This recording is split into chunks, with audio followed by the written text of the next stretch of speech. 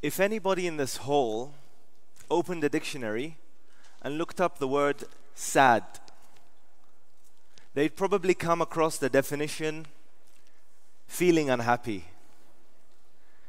But over the past few years in my life, I came to learn of another definition for sad.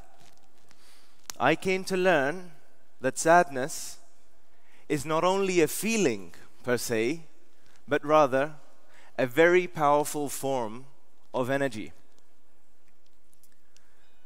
Some 6 years ago, when I was completing my bachelor's degree in architecture, I was approached one morning in university by a colleague who asked me to help her with the design project that she was doing. She wanted some advice. Of course, I said yes, and confidently started saying things like, perhaps you can move this door to this side of the room. Perhaps you could increase this area and decrease this area. And as we bounced back ideas, one of my professors walks into the design studio. He hears the conversation that's going on between us and comes up to the girl and in a very condescending tone tells her, "Don't take advice from this guy. If this guy knew any good, he would benefit himself." The amount of embarrassment and anger that I felt at that moment was tremendous. But of course, out of courtesy, I decided not to reply back to the professor's comment. However, what I did do was turn to the girl and in a very low voice tell her, one day, this professor will realize that he was awfully mistaken. Of course, I was left very upset from that experience. Days passed, weeks passed, months passed, years passed. I graduated from university, began my career in business, and 6 years later, today, I found myself as the CEO of one of the largest property developers in Dubai with an investment portfolio of a value of 4 billion dirham.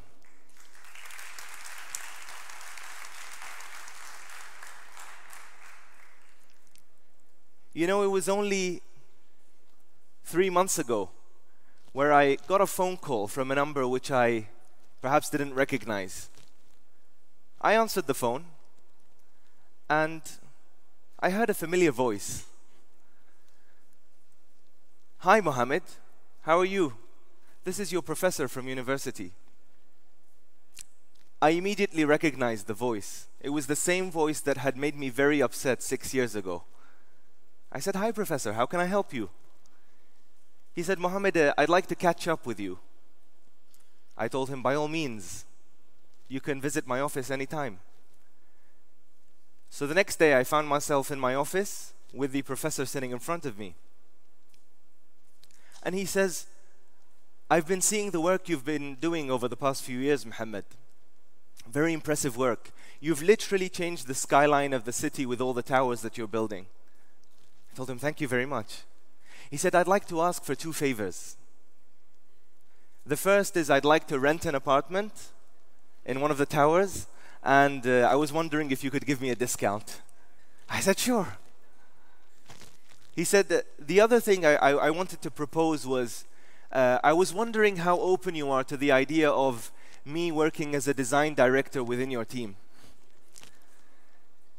You know, I really held the words inside of me. I was holding myself so bad from saying what was inside of me at that moment. I thought to myself, "Thank you ever so much, sir, for upsetting me. You gave me the energy to prove to myself, to you, to the girl, and to the world what I'm capable of doing." You see, if we study the lives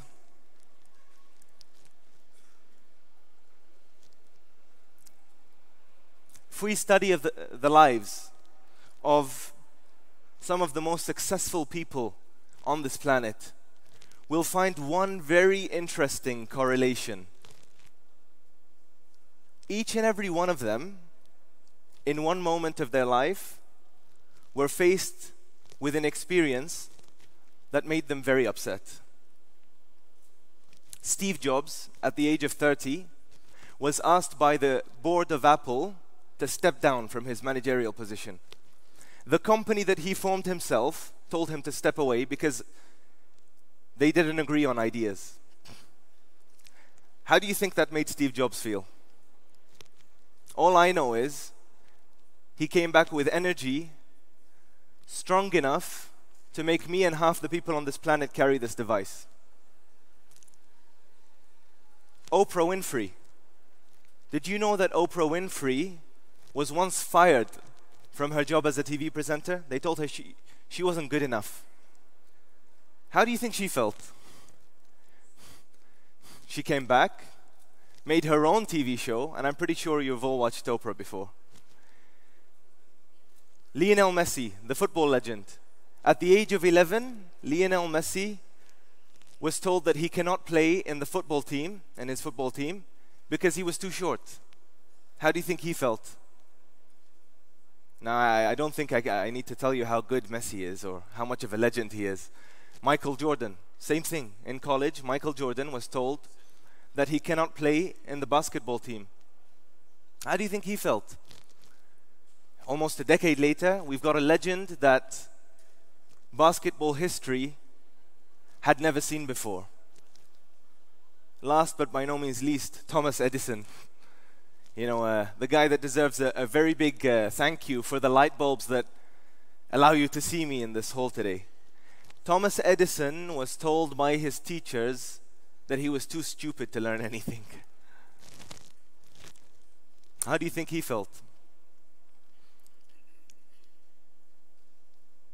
Being a poet from Arab origins and a lover of poetry, I'd like to wrap up today's talk by a verse of poetry which became a slogan to me in my life. It's written by a poet called Saad Alloush.